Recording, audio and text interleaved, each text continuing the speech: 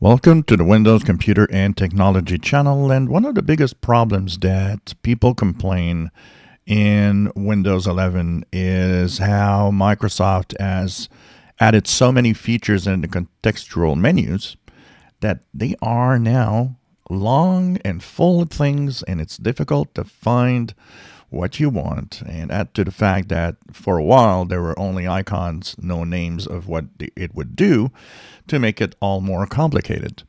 So users are finding that the experience of the contextual menu when you right click a folder, a file, or anything is making it way too difficult, too many options.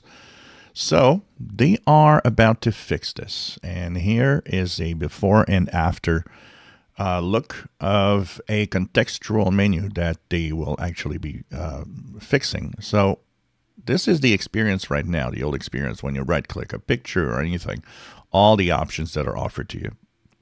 Now this will be the new experience. Look at how short it is. It has what people will probably want, the major options basically.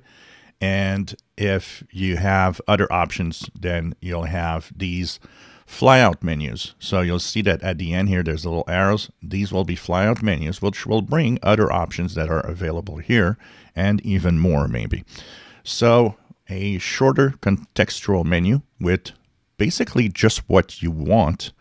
And if you need more, well, the tools will be in a flyout that will pop up if you get to these options.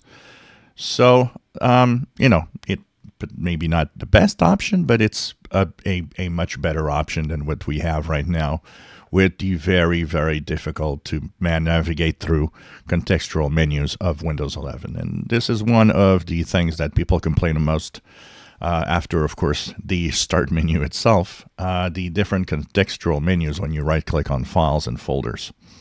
So that's coming eventually. It's being tested and will start being tested on some insider builds soon. If you enjoy my videos, please subscribe, give us thumbs up. Thank you for watching.